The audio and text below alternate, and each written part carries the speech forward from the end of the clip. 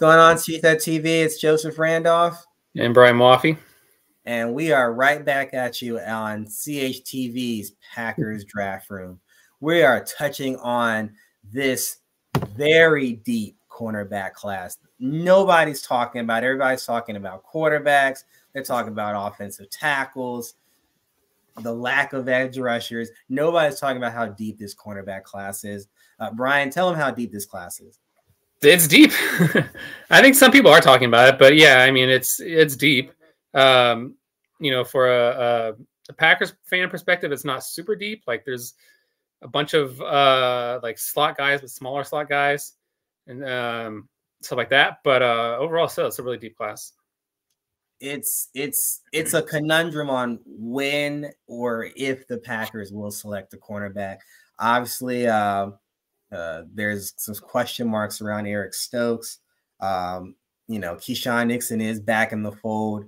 How much a role Valentine, the law offices of, will contribute in the 2024 season.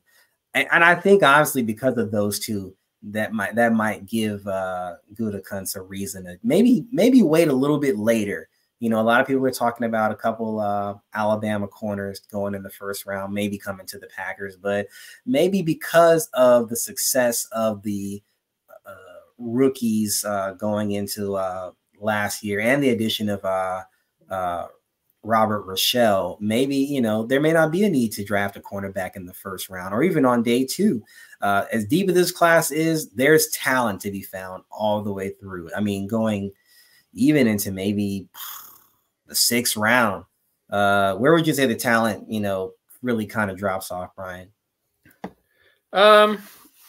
Overall, probably 4th round, 5th round, I think is where you see a big drop. Yeah, probably after like the 4th round, you see kind of a big drop. I mean, there's still dudes to be found. There's always dudes to be found, you know, in every draft. But yeah, probably after the 4th round is where you see the biggest drop as far as talent.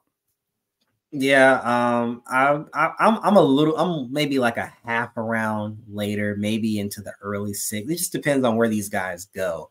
I think teams will kind of sit back and rest on their laurels and get other positions, and then I think we'll probably see a run, maybe mid to late day 2, where people are like, oh shoot, like these guys are still here, and then once the teams get their fill, we might have a second run somewhere between late 4th, maybe going into the 5th. It just depends on what's going down in the draft and as people start coming off the board. We're going to get right in it because there's a bunch of players.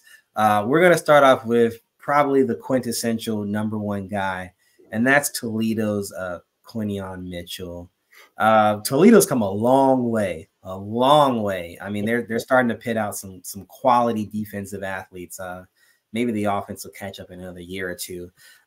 Mitchell is everything. There's really nothing he's not. The ball production is there. The testing is there. I mean, I don't know what else to do other than just, you know, day one, he may just be your #1 corner day one. He's that good. He's that silky smooth. Brian, you love him too, right? Of course. Wish he'd be a Packer, but he obviously won't be there when they pick. Even if they trade up, they'd have to trade really high to get to him. But anyway, yeah, you know, he's got the size, he's got the athleticism, he's got, like you said, even the production. You know, there was the question early on that, you know, he was playing in the MAC. So whether, okay, was it just because he's playing against these substandard players, substandard athletes, whatnot? He went to Senior Bowl and he balled out. He still was the same dude he was during the season. So that kind of proved that wrong. And then, you know, of course, there was the questions about Toledo. They played off coverage like 99% of the time. And so, you know, teams weren't sure, like, oh, how's he going to do in zone? How is he going to do in press man and stuff like that? You know, how comfortable will he be in it and stuff like that? But then with the Senior Bowl and then at least the snaps he did see, you know, in press man and stuff like that, he looked fine. He looked good. He looked comfortable. Probably still needs to get better at it, of course, but he still looked good enough to where you think, okay, well, we can drop him in there day one and he should be able to hold up, you know, and just let him kind of learn, just improve on the little things as he goes. But yeah, I mean, whoever, with how high he's going to go, probably he'll be that person, that team's #1 corner, basically, whenever they draft him. I don't care about press man. I love press man. I don't care about press man. I was an off corner myself. And you know the great thing about being off corner, you don't get beat on a slant. So you don't get beat on a curl either, because you're normally standing right there where the ball's supposed to go. That's just my logic there. You know, press, you know, you go against the Devontae Adams, the Marvin Harrisons of the world, you might get beat early. And then, you know, unless you got the recovery speed, you're done. Off coverage, 3 to 5 yards off. I got time to absorb the double move. I got time to recover. I got time to break on the slant, the curl. There's nothing wrong with these off coverage corners. I don't know why the NFL likes to knock them so much. It's the safe thing to do. You know, it's the safe thing to do. Now, obviously, if it's 3rd and 2, then, you know, you got to risk it for the biscuit. But off coverage, there's nothing wrong with off coverage. Anyway, Quinyon Mitchell, he's going to set the market for this draft class. He really should honestly go top 5. That's my evaluation. But because of these pesky quarterbacks, where half of them are going to be bust, and, you know, they're going to sink their franchises for another 7 years, he's probably going to go somewhere in the 10 to 15 range. So with that being said, if the Packers are players in the first round, there's some pretty good dudes, you know, coming after Quinyon Mitchell, going into the top 20s and the top 25s. And we're going to get right into them. We're going to just package them together. The last of the Nick Saban era, we've got the Crimson Tide's Terrion Arnold and Kool-Aid McKinstry. Personally, Brian thinks Terrion's #1 in that duo. I think Kool-Aid's #1. But we agreed Kool-Aid has the higher floor. Yep. And basically he's more ready now, if I would say. Terrion may get to Quinyon Mitchell's, you know, stratosphere, but Kool-Aid is ready to go right now. Kool-Aid is line him up outside and just let him eat. What would you say about the two, Ryan? Yeah, they're actually somewhat similar athletes. You know, they're not really burners, but they're I mean, I don't think either of them tested in agilities, but you know, their agility is pretty decent. You know, they both got good size, both about 6 foot, 6'1", I think, in that range, and they're both in the 190s. So, you know, they're both good size. You know, they're kind of almost your quintessential Alabama corner. They're both good size, not super fast. Both pretty technically solid, although Arnold probably lives a little bit more with his technique and stuff like that.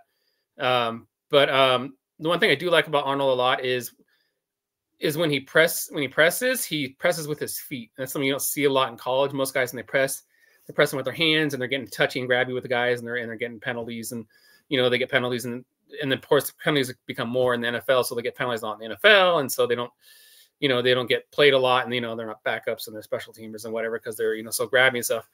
But because he presses with his feet, the chance of him getting penalized is basically 0. So I think that's something that's going to really help in the NFL with him when he does play press, or even just in man, whatever he uses. He's really good with his feet. They're really quick feet, smooth feet, stuff, all that stuff. But yeah, like we said, or you said for me, or whatever you want to call it. Yeah, I think he has the higher upside, of course. But Kool-Aid's ready now. I think his strength is probably as a zone corner. I think right now he's most ready to compete. But he can play press man, of course. And what's it called? Kool-Aid can also return for you. I don't think he would be a ideal returner, but if you need someone to return, if, you know, your return is injured or whatever, he can go back there and you can return and be a safe returner. I think Kool-Aid, you know, is his, like I said, his ceiling's not as high, but he's got the higher floor. So I think he can come in, be a decent #2 for you year 1, you know, and go from there. But then Arnold's got the higher upside, I think. Yeah, you made a good point about the press with the feet. You know, when you press with your feet, you do a better job of stymieing the route. You also knock the timing off. Pressing with your feet is an excellent way to disrupt timing, and which is a lot of routes nowadays. Most routes are thrown, you know, on a line where the receiver absolutely has to be in that spot for that ball to even be catchable. If not, it's just going to go into the cameraman. So when you press with your feet, that's a great way to redirect. That's a great way to throw the timing of a route off.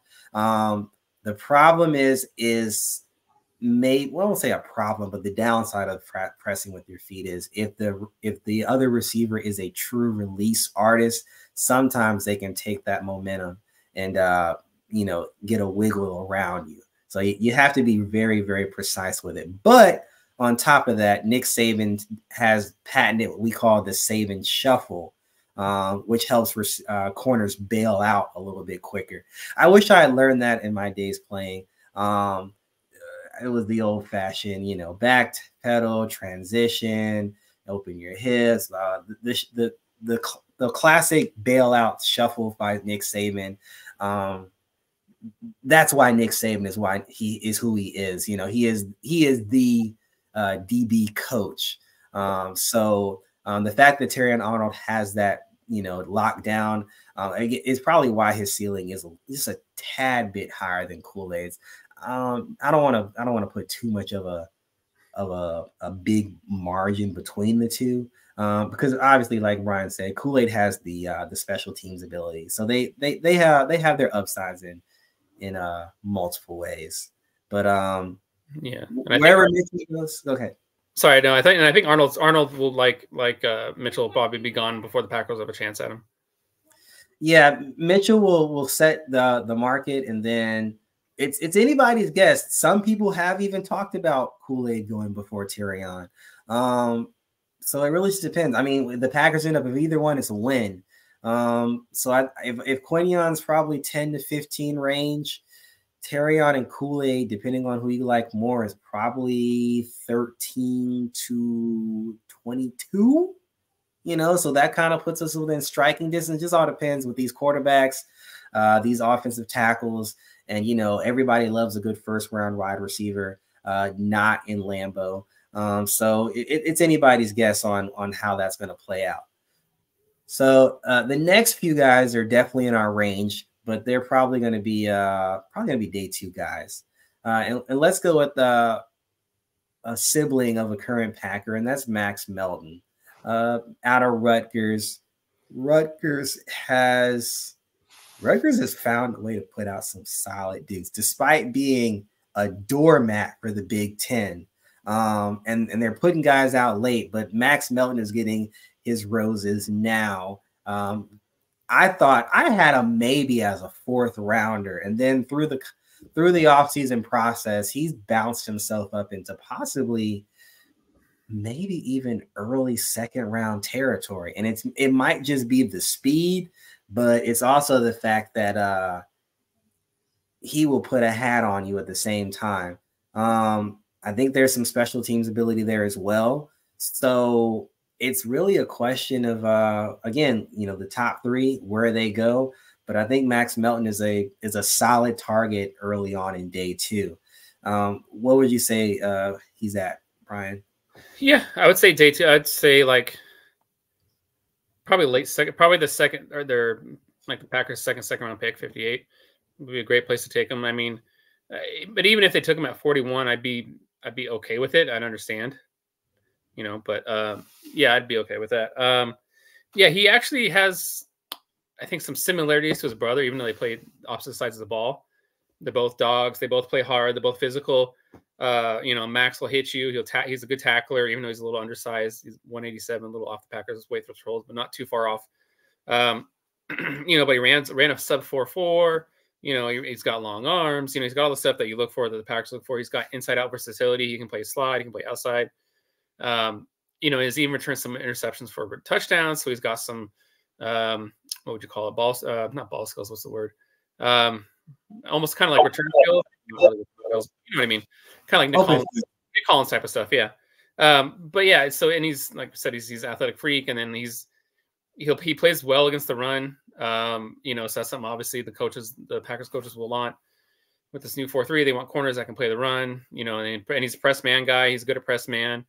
For where he's going to go, he's probably like a perfect fit for the Packers, I would say. Yeah, at 5'11", I kind of want to prefer him. Maybe in the nickel. I think what Jair is like an even 6, isn't he? 5'10", 5'10" and a quarter. 5'10". Okay, so well. I mean, well, Jair is versatile as well, so it'd probably be a tie between where they want to put Melton and Jair if he's selected.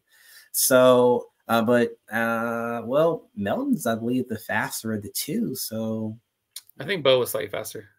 Yeah. Versus Jair.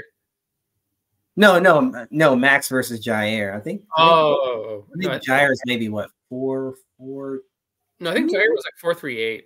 I think. Okay, 4.38. Okay, so within 100th of a second of each other. So we'll see how that one plays out. That'd be an interesting one in camp if she's got to watch and see where Coach Half decides to line them up. Maybe the experience puts Jair at the nickel slot and then let Max kind of adjust to the speed of the NFL, because there's so many other things, other variables when you deal with the nickel, between linebackers floating in zones and the different kinds of routes that you run from the nickel versus outside. It's a little bit more predictable.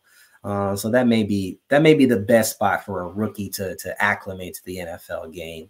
But yeah, we talk about, the running back need, and we talk about the linebacking need.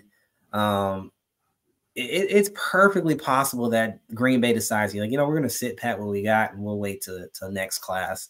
That's a possibility. So I think Max Melton could be in play at 41 or 58. It just depends on, it really depends on that round 1 pick. And then once that's addressed, then we'll go from there. Yep. We're going to go ahead and package 2 other guys together. Coming out of Florida State, that's Renardo Green and Jarrian Jones. I had to beg Brian to include Jarrian Jones, but they are both 2 scheme versatile corners. I think Jarrian had a little bit more ball production, but they both have the production. I mean, multiple interception seasons. I think Renardo's a little bit more the desirable one, as Brian will tell you. He has about 1.25 inches longer arms, and I think he was second team All ACC versus Jarrian was just an honorable mention. But I mean, they're kind of cut from the same cloth, just like Terrion and Kool-Aid are. The physicality is there. They've got a little bit more to do as far as like Jarrian's maybe not quite the agile athlete. And then Renardo has some issues with pass interference and, locking in his technique. So they have a couple of drawbacks, but we don't really know what Coach Half is going to run. He's made some mentions of man. He's made some mentions of kind of like some off coverages with some read and react into it. With the Alabama pair, the Florida State pair are just as ideally suited. It's pick your poison. Brian's going to say, the longer arms will prevail, which I guess I got to concede that to him. But I believe Jarrian is the better athlete overall. So yep. I kind of like the athleticism there as well. How about you, Ryan? Yeah, I mean, I like both as players, of course, and I like Jarrian Jones. I think he'd be a great fit in Green Bay. But like I told you before we started recording, his arms are 30.5, and they've never taken a corner since Ted Thompson with arms that short. The shortest was Shamar Jean-Charles, and he was in the 5th round, where obviously he's not going to be. And Jean-Charles was like 30 7/8 or something like that, so it's just barely under 31. Everyone else had over 31-inch arms. So like I said, I'd like to see them take him, but I just don't think it's going to happen. But if it does happen, I'd be happy and excited. Because he has, again, another guy with the inside-outside versatility. He started out playing on the outside, and he was okay. He wasn't terrible or anything like that, but he wasn't exceptional. But then they moved into the slot this year, and he really kind of took off this year as playing in the slot, and he looks a lot better, a lot more comfortable in the slot. And he's the better athlete of the two, of course. He ran a sub 4.4, 4.38, I think I have it. It's out of the combine. but yeah, like, he's got ball production, and we all that stuff that we like about him. With Green, he's obviously not as fast, but he's a little bit, a little not bigger really per se, but more of a pure outside corner. A little on the light side, he was like 186, I think it was. With long arms, like we said, but he's a little bit slower, like 4.5. And like you said, that he does have the issue with getting too grabby, getting too touchy, getting too with his hands on receivers and stuff. That just PIs. I think he had 5 or 6 past season, something like that. Pass interferences. So it's something that's going to have to be. He's going to really have to work on it to watch. Because you can't be doing it. It's going to be more. What's the term? It's something that's going to be called a lot more in the NFL, and they're going to catch a lot more in the NFL versus college. So it's something that it could be an issue in the NFL. It could end up causing him not to really reach his potential, I guess, if he doesn't work on that, doesn't fix that. But he's a physical dude. He plays hard. You see that. He's decent in the run game, not exceptional, but he's decent in the run game. He's an okay tackler. So he would fit in Green Bay, like I said. But just I think. You just hope he doesn't have the Ahmed Carroll issues where they're putting boxing gloves on him in practice and stuff like that to keep his hands off the receivers. Because you just see him panic a little bit sometimes, and then that's what causes the PIs.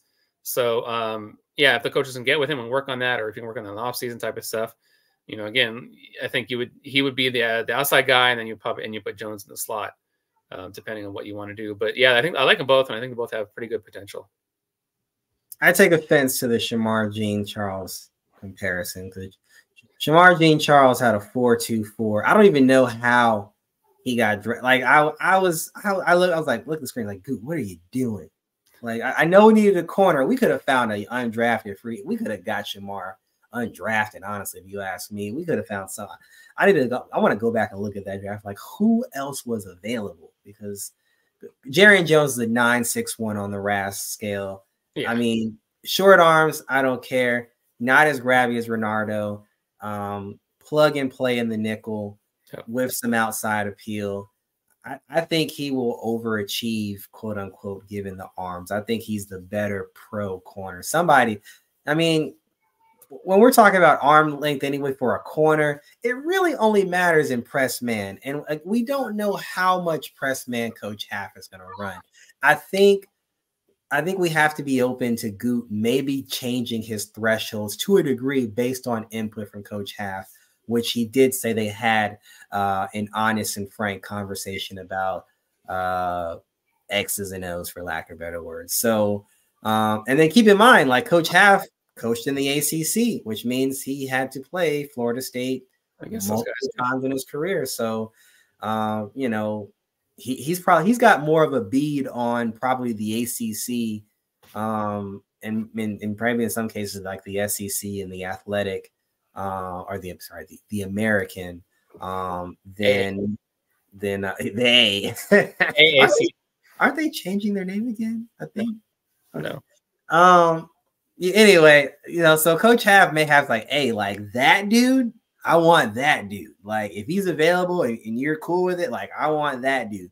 There's another corner we're going to get into a little bit later that, we think, Coach Half is going to want on his team. But, they watch other players too. I mean, hell, speaking of Florida State, we remember when Jimbo Fisher went up to Jacoby Brisket when he was at NC State. It's like, hey, I want to talk to you. Like, and he almost got him, but tampering. Yeah. So, so stuff like that could happen. So it'll be an interesting storyline to watch as the draft plays out.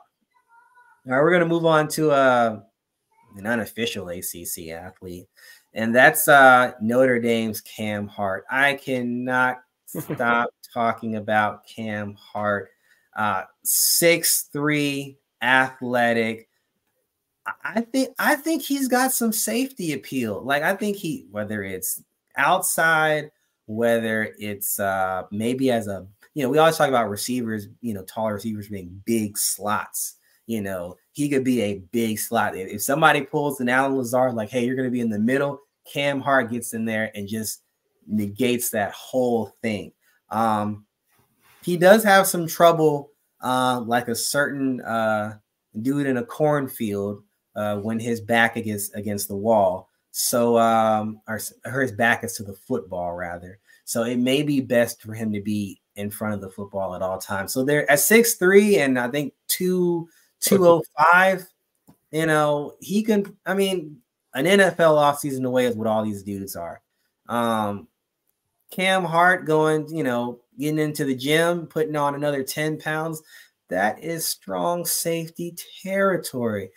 We know Xavier McKinney is going to have the free safety spot locked down. I think Cam Hart makes an impact right away just because of the size, and I mean he's a flat 9 on the RAS scale, 4.5 speeds.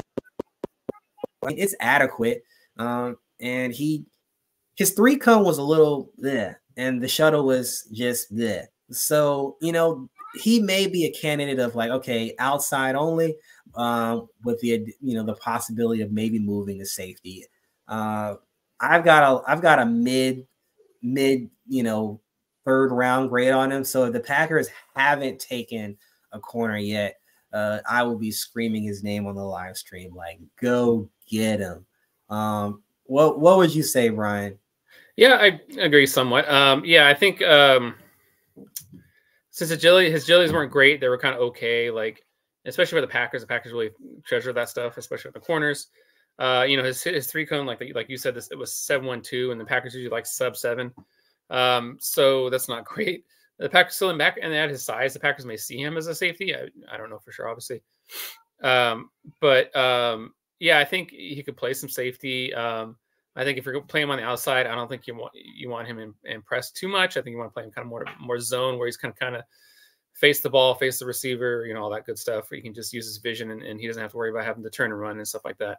But I mean, I think he can do it. But I wouldn't want him playing press man most of the time. But yeah, I mean, kind of like you said, I kind of agree that I think he could end up moving to safety. You pack on 5 pounds or whatever on him in next offseason or whatever it is. And he can play free safety, strong safety, whatever. He can play split field. He can play free, strong, whatever you want to call it. Because he's got the size for it, and he's got the temperament to do it. The physicality to do it. He's a good tackler. I think that again, it just depends on where he goes, what teams think about him. But I could see him going. I think I'm a little bit higher on him. I think I could see him going early 3rd round. Maybe if someone really falls in love with him, they take him late 2nd. But yeah, I think early 3rd is where he probably goes. I think, like I said, I think he could play safety. Some teams may look at him as a safety as well. Given the weakness of this safety class, and you know what? Let's just kind of give it a whirl here, since we're talking about it. I think, let's see, if he's a 9 as a corner. Oh, I already looked up. He's like 8. He's like just under 9 as a safety. Yeah, 8.98. I got a 9. Yeah, I got a 907 at strong, and then I guess he's probably the 8.98 at free. Yeah, 8.98 free safety. Okay. Well, actually, I have him at 905 at free and 907. Maybe I don't know. Maybe Math updated it. Maybe. But last time I looked it up, that was a while ago. But yeah, I mean, 9 for all 3 positions. Somebody's gonna look at it. And then with this safety class, when we had Tyler Newman not test well, we had Cameron Kitchens not test well. Cole Bishop is a little one-dimensional. Sorry, we're getting into the safety episode now. Yeah, it's a wonder where Cam Hart may go. He may go mid-second because people are like, you know what?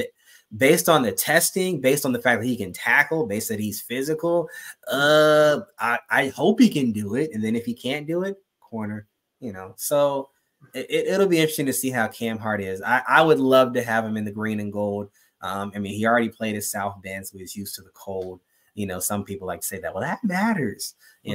I mean, granted, Nick Collins came from Bethune-Cookman and Daytona Beach, but that's another story for another day.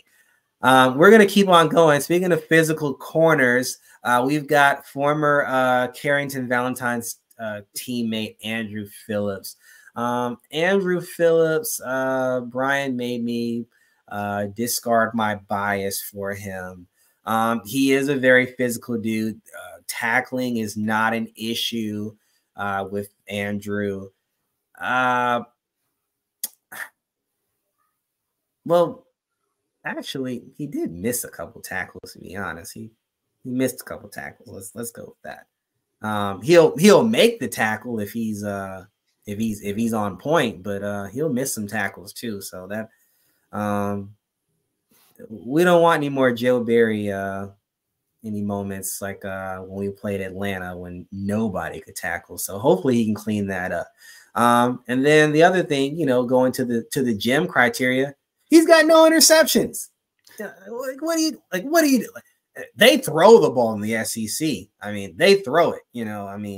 Maybe not Big 12 throwing it, but they throw the ball. I mean, so I'm kind of wondering what's going on. I mean, Kentucky's a rival with Florida. Florida, airs it out. Then you've got, Tennessee airs it out, and Tennessee really airs it out now. How you don't have any interceptions, bro? I don't know. Like, you know what? Now the bias is back. No interceptions. I'm done. I'm off them. Brian, you're gonna have to salvage his value. I'm in the fifth now. I'm in the fifth. Yeah, I like him. Like I said, he is somewhat similar. I'm not comparing him as a player, but somewhat similar size to Jair. Just a little over 5'10.5", 190. He's got good arm length especially for his height. He's got 31-inch arms, and he ran a 4.48. And he's got good agility. He's under 7, 3-cone. He had a 42 vertical, so he's explosive. He's got good speed. He's got good agility. He's got another guy that actually has inside-outside versatility, because in 2022 he played both inside and outside. This past season he played basically 90% of the time outside, but 2022 he played a mix. And that's probably where I think what will happen with him in the NFL as far as 2022. He'll play a mix, and I think you'll probably see him, especially as a rookie, probably play him. You're going to play him more in the slot, and then maybe even just his spot. He just made it end up being a really good slot corner. Interceptions, I'm not too worried about it.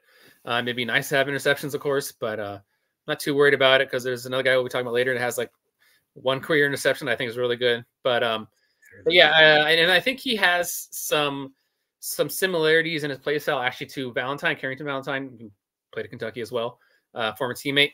I think they're both kind of physical guys in coverage. They're press guys. They both still kind of need work in zone and improvements in their zone coverages. He can get not as bad as Carrington was as far as getting handsy, but he can get a little handsy sometimes, but it's not as bad as Carrington was at college. It's not like a something that I'm like, well, I'm worried about that, like with Bernardo Green type of thing. It's just a minor thing, but yeah, I like him. And I would take him in the 4th round and just drop him in there a slot in the slot as a rookie. I don't know.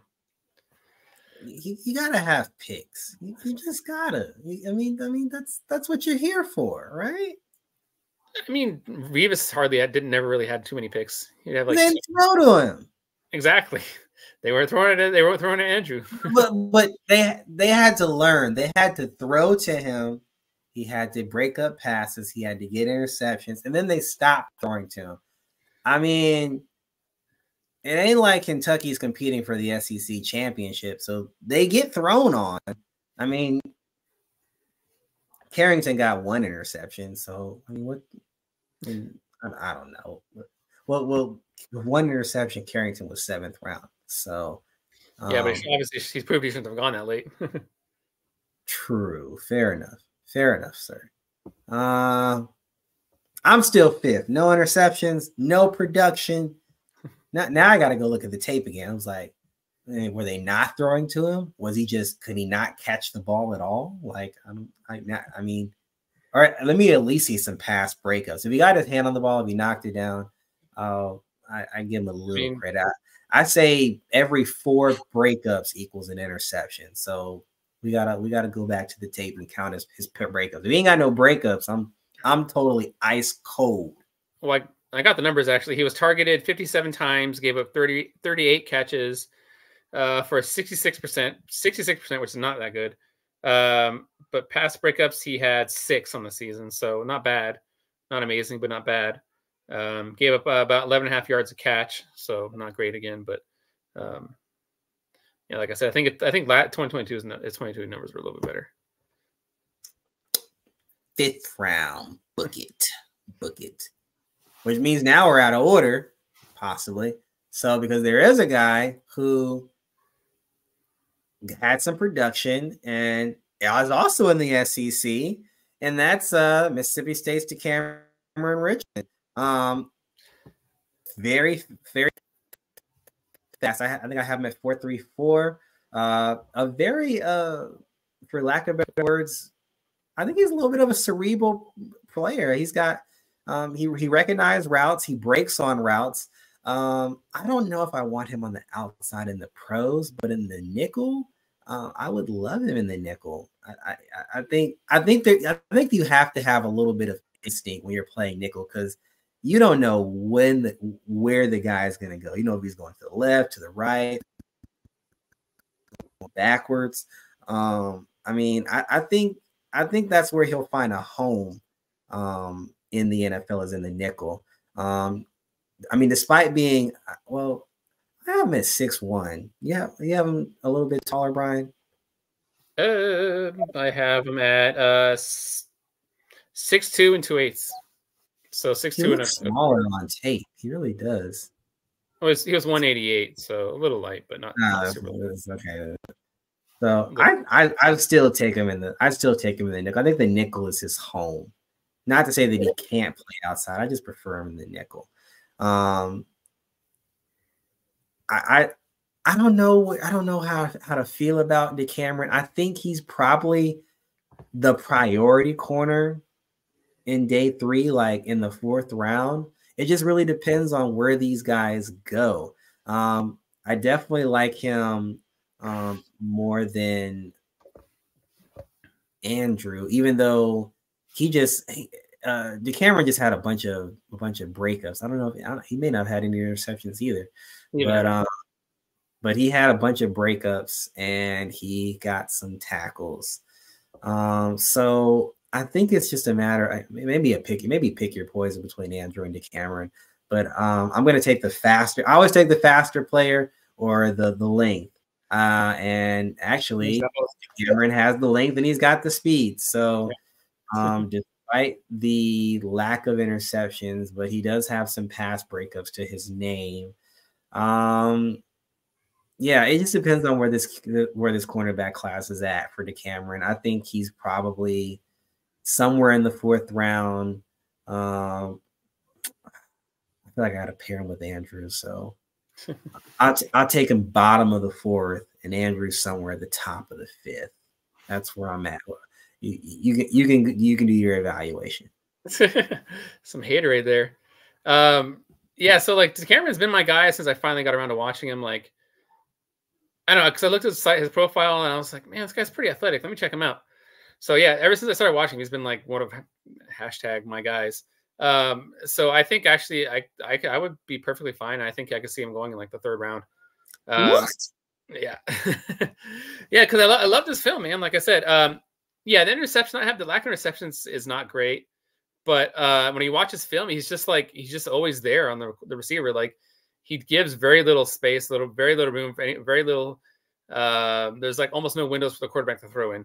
And when there is, it's usually something like where he's playing off coverage and it's a quick like wide receiver screen or a quick hitch or something like that. Like if you look at his numbers, I don't have them on hand, but if you look at his numbers, he gave this year, like yards per catch was like really low.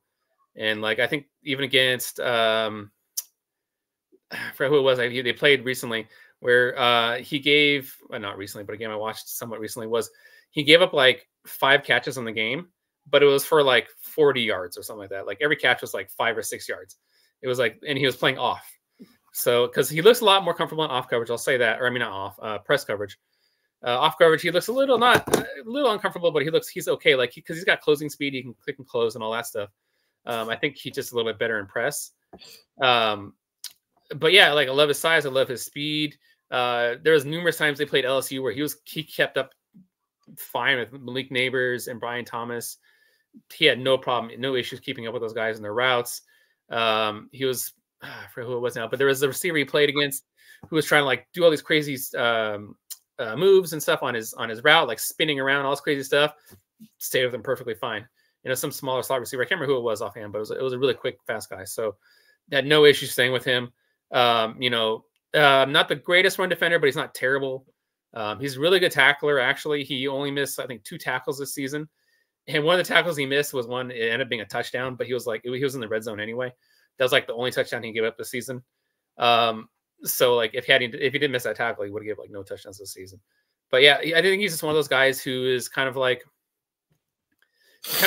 not saying he's as good, of course, but it reminds me a little bit of a Darrelle Revis in the sense of, again, he's a guy who's just he's going to cover your receiver and he's just not going to leave you any windows to throw into. You know, even if there is, it's going to be some short little 5-yard, 6-yard hitch, something like that.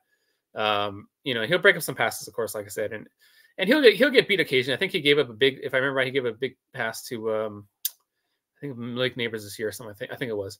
But you know, overall, like I said, you know, he doesn't give up much. He's tall, he's athletic, he's got long arms.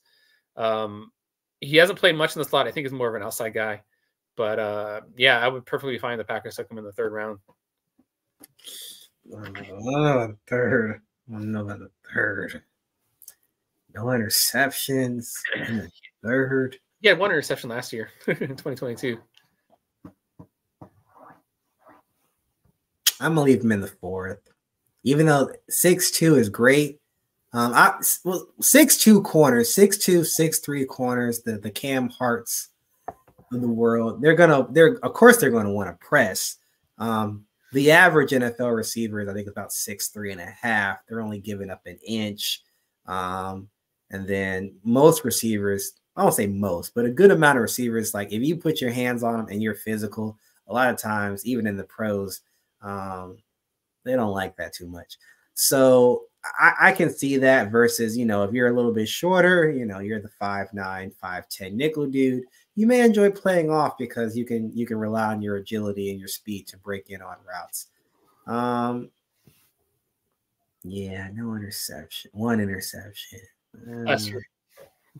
Last year. Yeah. Yeah. Actually, no, wait. I'm actually looking at his numbers right now. He actually has no career interceptions. I thought I saw an interception on his tape. I thought maybe he was called back. Maybe, yeah. Maybe he was called. I gotta look at. I swear, unless it was a no. Maybe it was out of bounds or something like that. No, it wasn't an all-star game. I gotta look at I swear I saw him make an interception somewhere. I don't know who he was playing. I wonder if it was LSU. It had to have been a penalty. It had to have been a penalty. I gotta go look at the LSU tape. But until then, no interceptions. Even if it was called back, I'm in the 4th, and then Andrew Phillips gonna have to wait. So now a guy who a lot of people have mocked, you know, to us because he is a Boston College alumnus. That is Elijah Jones. He's got the length. He's got the ball skills. Brian's gonna knock him because he's about to turn like 26 or something like that. But I mean, who cares about that? You get me to the Super Bowl before you're 30. That's all that matters to me. You know, everybody can't play for 20 years like Aaron Rodgers and Brett Favre. Like most of these dudes are going to play 4 to 7 years. They're going to make their money. They're going to go buy a Chevy dealership, and they're going to go live happily ever after. I mean, he knows whatever Coach Half is going to teach. He can teach it to other players. I'm on board. I'm on board. So it's just a matter of if the Packers are interested in him because he's a little bit older. He was first team All ACC this year. Over Jerry Jones, over Renardo Green. So, I mean, I don't know what else to do about this guy, Brian. I mean, you know what? I got to put him over to Cameron Richardson, actually. I mean, he's not maybe as long. I think he's a 5'11"? No, he's 6'1". 6'1", so, yeah. 6'1.5". I'm giving up an inch. 6'1.5".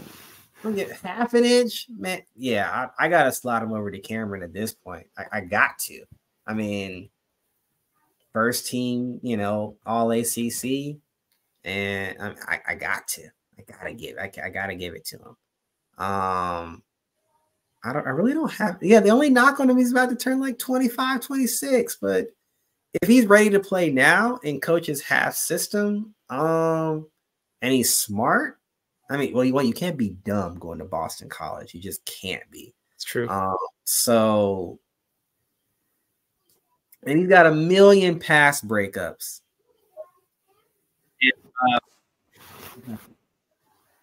They're like, and I think I have 7 interceptions career. I think I have 7.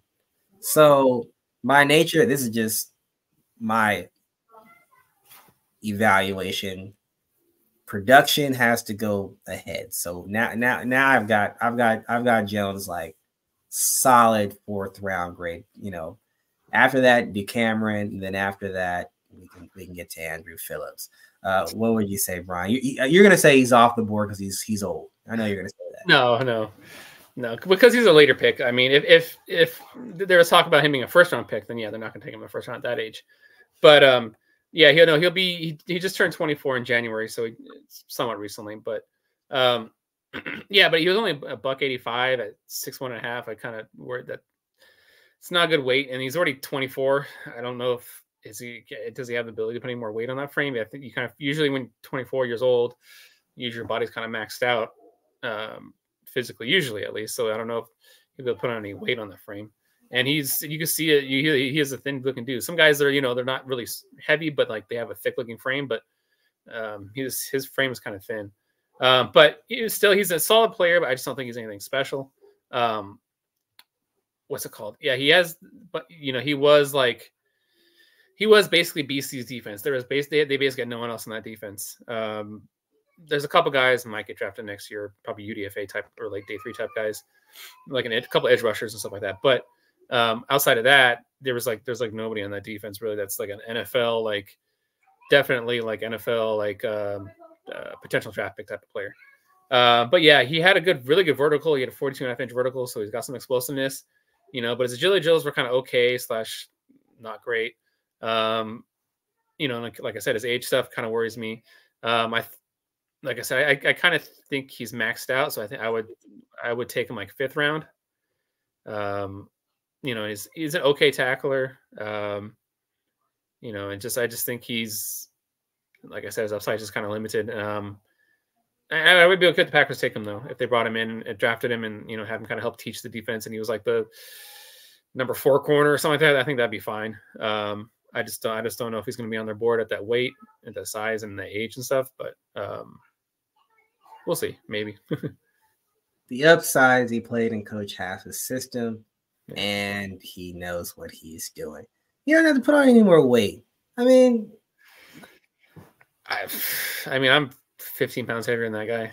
My hair under 190, whatever. He can play in the nickel.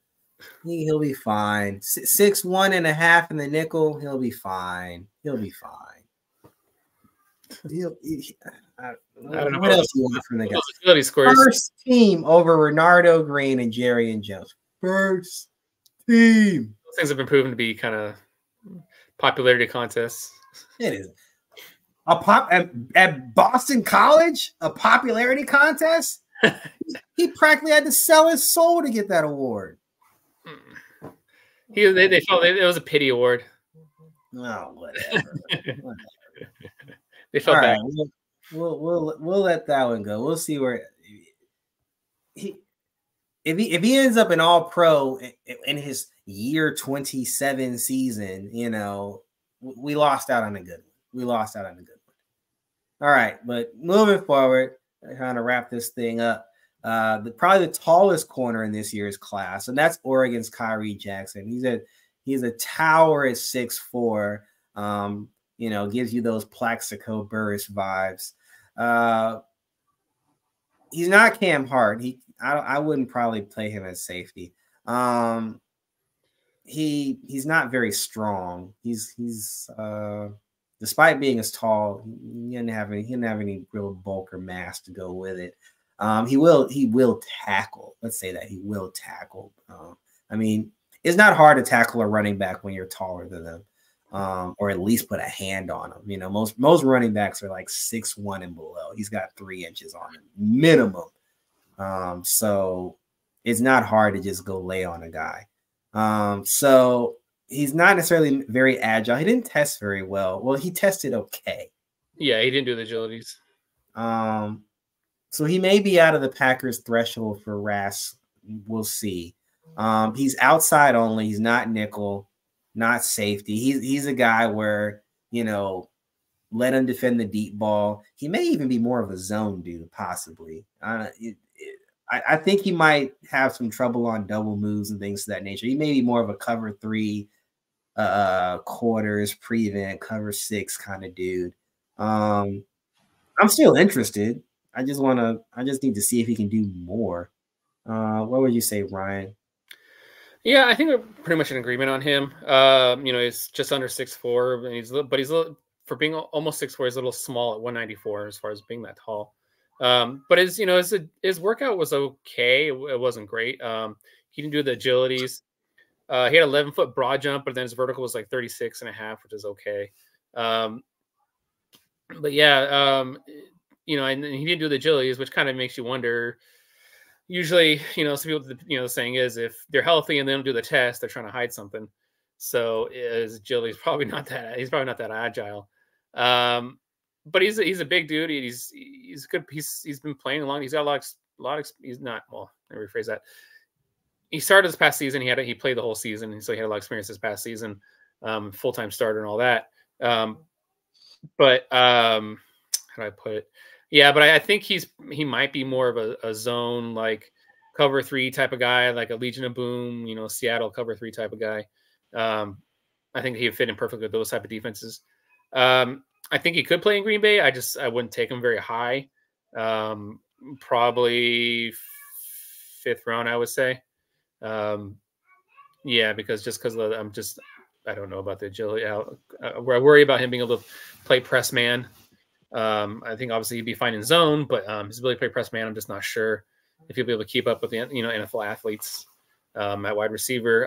But I think, you know, he's a solid player. I think he'll play in the league for 8 years, 10 years, whatever. Maybe. As long as he says something, of course. I give him 5. You know, if he looks like Tarzan, plays like Jane, I give him 3. But at 6'4", he will be a UFL Hall of Famer. So he has a bright future in pro football, maybe just not the NFL. All right, we're gonna come back down to earth, and we have Auburn's Nehemiah Pritchett. I didn't want him on the show, but Brian said, you know, hey, he's got to get on here. He's paper thin.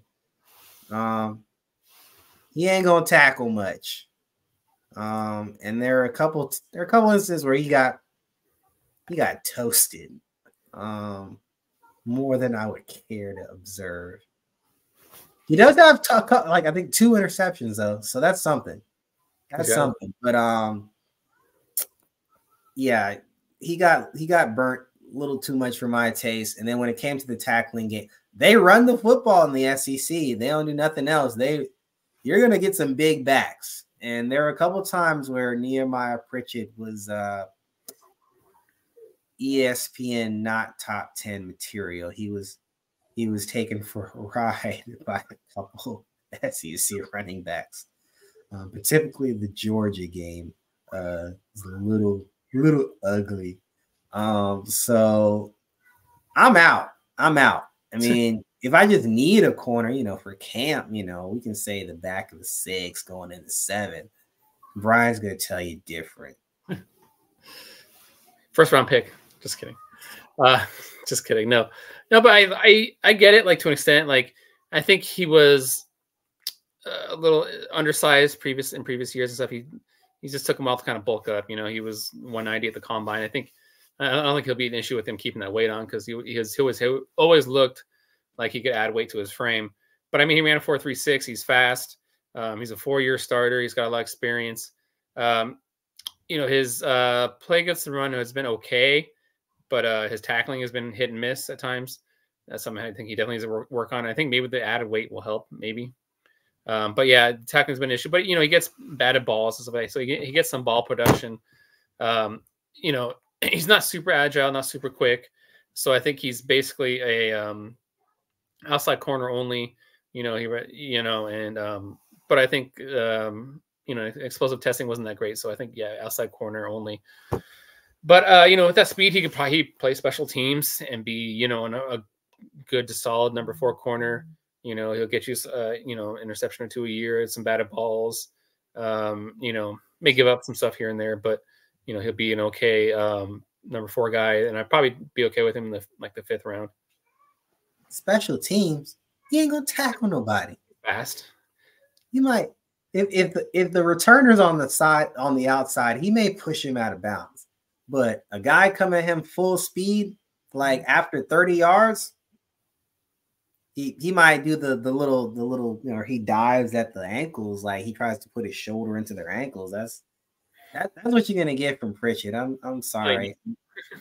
It's fine. That's all you need. Just as long as you get him down. He's just gonna get. They're gonna jump over him. I think he put on that weight.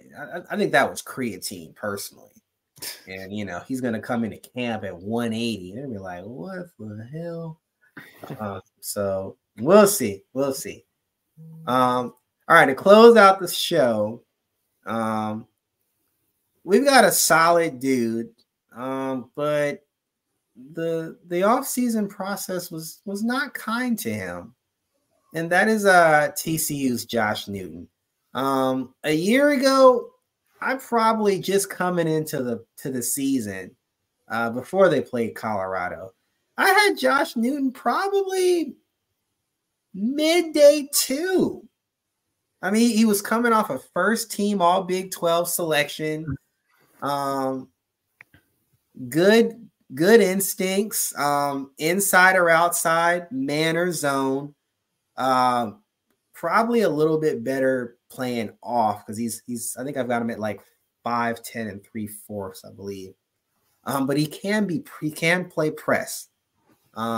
He can bait and switch. I like him, but the offseason process was not kind to him. He didn't test very well. Well, he tested okay at everything. He was mid at everything. He is ground chuck. He is just good enough. And so with Josh Newton, you really just got to look at the tape. You got to look at the tape. You got to look at what he's did going up against the Caleb Williams and the Kyler Murrays of the world, because he's been in he's been in college that long. And there's a good body of work there. Like I said, none of the testing was horrible. It was just he's basic. So if the tape is good, and the tape is good, the tape is very good actually in many instances. He's like, you know what? I'm just gonna have to roll with it. So I don't know if the Packers may be cool on him because of the I think he's at 6'4" and some change for the RAS. But if we're talking the back of the 5th, we're talking the 6th round, we're talking the 7th, and Josh Newton is still hanging out, just looking at his phone, talking to his agent. I'm all over Josh Newton because this is another Carrington Valentine waiting to happen. He's not Carrington Valentine. They're not the same. They're not built the same. You're asking for a yin and a yang here, salt and a pepper. But if he's there, I'm going to take a risk. And then if he can capture that first team All Big 12 form, I got a solid. My corner room is done. I'm locked in. Brian, you're turning purple because you love him so much. You take it away from here. My camera. So I like Josh Newton a lot too. I liked his film. There's just some games he struggled.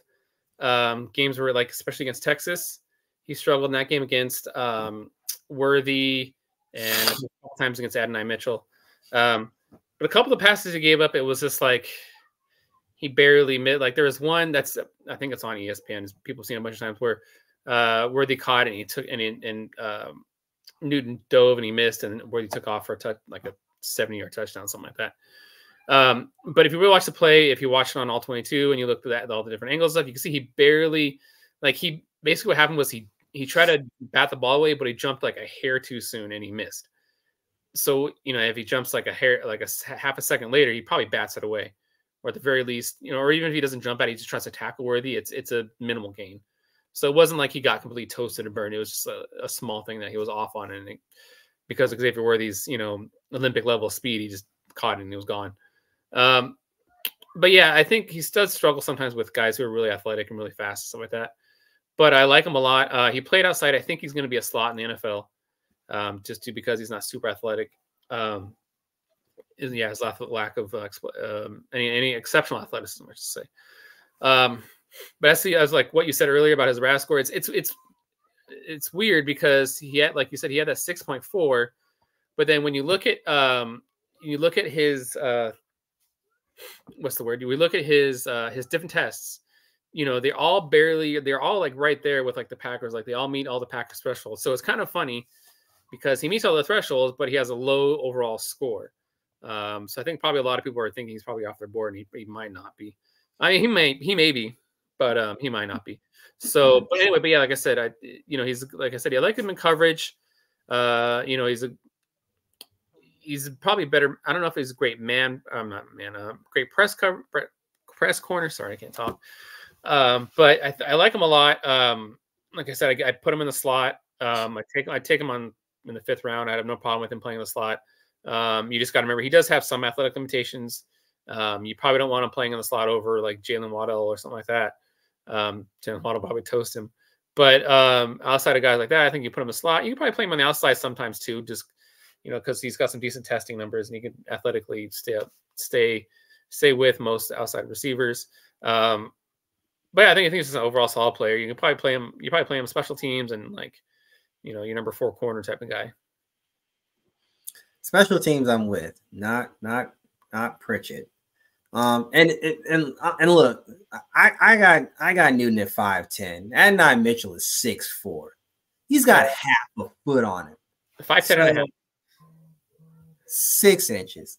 And Adnan Mitchell was 6'2", 6'2" something at the combine. I had 6'4". Close enough. Texas said 6'4". 6'2" and 2/8, so basically a 6'2" even. All right. He's still bigger. He's still way bigger. Like, of course. All right. He missed it by a hair. And football is a game of inches. So he missed it by a hair. He gave him a 70-yard touchdown. Well, that was against Worthy, but yeah. Same thing. Same player. It's Texas. It's Texas. Look. Yeah, but the point was he dove for the ball like a hair a second too soon. It wasn't like an athletic limitation thing. It was just like he just miscalculated. Coach Half will fix that. He'll fix it. It's needed. 6th round, book it. Future NFL 6 corner of the year. He's good. He's good. Day 3 target, all over it, and set it and forget it. He'll continue the Packers tradition of finding future Pro Bowl corners in the 7th round. All right, that wraps it up. We actually took a little bit longer than I thought we were going to do. All right, we got one more position for you. Actually, a position I really don't want to talk about. But we're going to try to rock that in tomorrow, and then we will get ready for our finale. It's been fun for you guys keeping up with us this long.